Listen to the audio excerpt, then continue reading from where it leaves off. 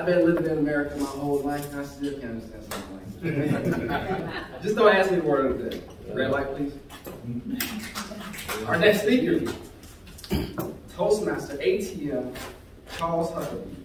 Charles is a past president and a long-time member of Winter Park Toastmasters. Charles has raised 3 beautiful daughters and lives in Winter Park, which he also works and owns his own financial advisory firm for the past 32 years. Charles' speech today is entitled, "There's More Than One Way to Win a Battle." Please welcome Toastmaster ATM.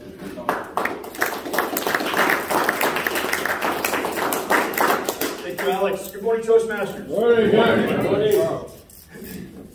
Who here has used PayPal? Yeah. Venmo. If you're a parent, you definitely use Venmo. If you are an eBayer, you've used PayPal. Who's heard of SpaceX? Right. Who's heard of Tesla? Oh, yeah.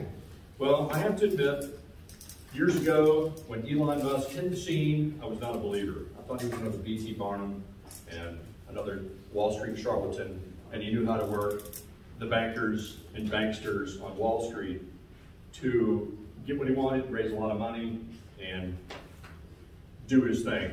Well, I was never a true believer in Tesla, I have to admit. I was a naysayer all along.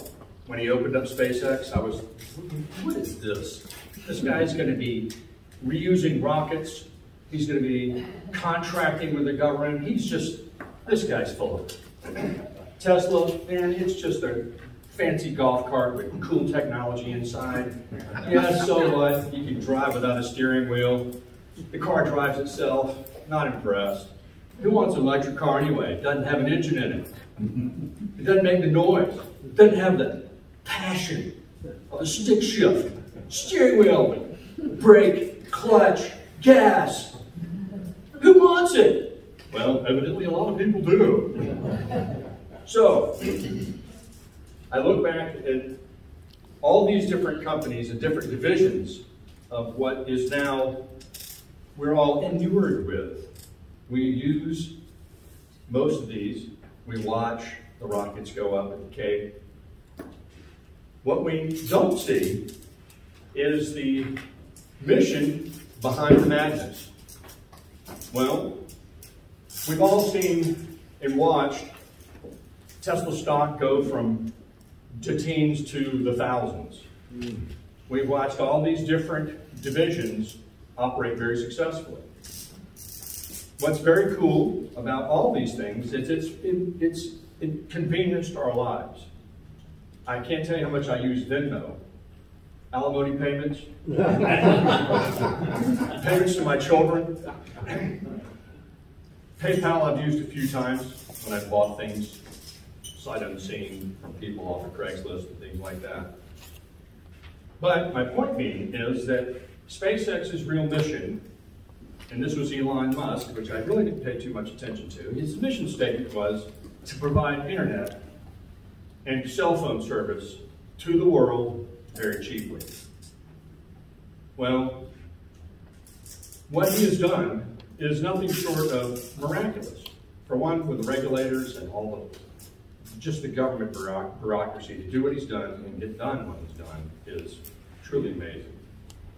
Well, what does that mean for me? Well, you know, I've been an AT&T-er for 3 decades now. You know, I had cell phones when it was analog. You know, you had the satchel phone, you carried it in your car. You stop at a stoplight, I'm on my cell phone, don't bother me. Now it's ubiquitous now. Everybody has a cell phone around the globe. So what's my point? Well, Elon Musk is a very strong proponent of free speech. This is not debatable. We have free speech. And when he sees this not being respected, wherever it is in the world, it disturbs him. Well, bring back in SpaceX. The whole thing about SpaceX is to scatter the globe with low-level orbiting satellites. 30,000 to be exact. He sends up a dozen at a time. There's so many SpaceX launches, we just we get used to it. We ignore it now. Well, he also got the side business, the government contracts and that kind of stuff, to pay for the business. So he's sending these things up basically for free. Star Network, I think, is the name of his network. Well, what does he want with Twitter? You ask yourself, what does he want with Twitter? So the left, their hair went on fire when he said, I'm buying Twitter. But behind the scenes, what the bigger picture was, and the goal with Twitter is, this is an existential threat to places like China, North Korea, Russia. What's the first thing that happens in a dictatorship? They control the information. It's disinformation and misinformation.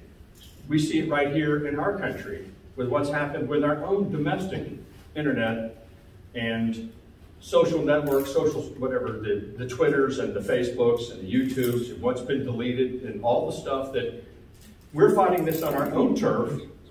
Well, when Elon Musk bought Twitter, the chief economic guy in China made an express trip to America.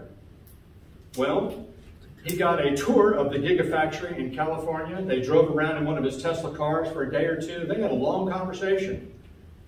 And this is a smoke-filled room behind closed doors conversation.